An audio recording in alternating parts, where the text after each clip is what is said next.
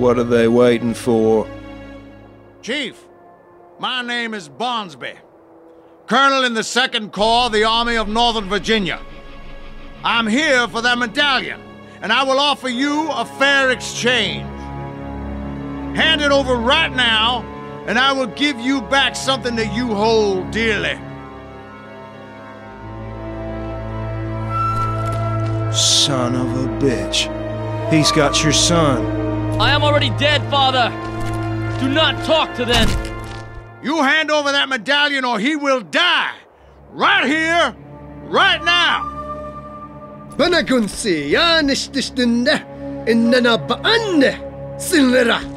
Seeing father is Apache. He will face death bravely. Look around you. Your village is gone. Your people are dead. Are you willing to sacrifice your last male heir?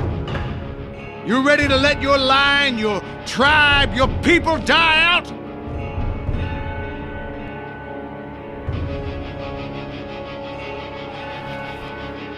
Let him go!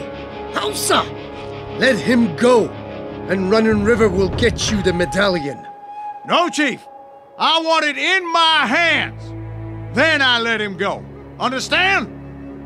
Running River understands. Good. I'll be waiting in the ghost settlement. You surely know where that is.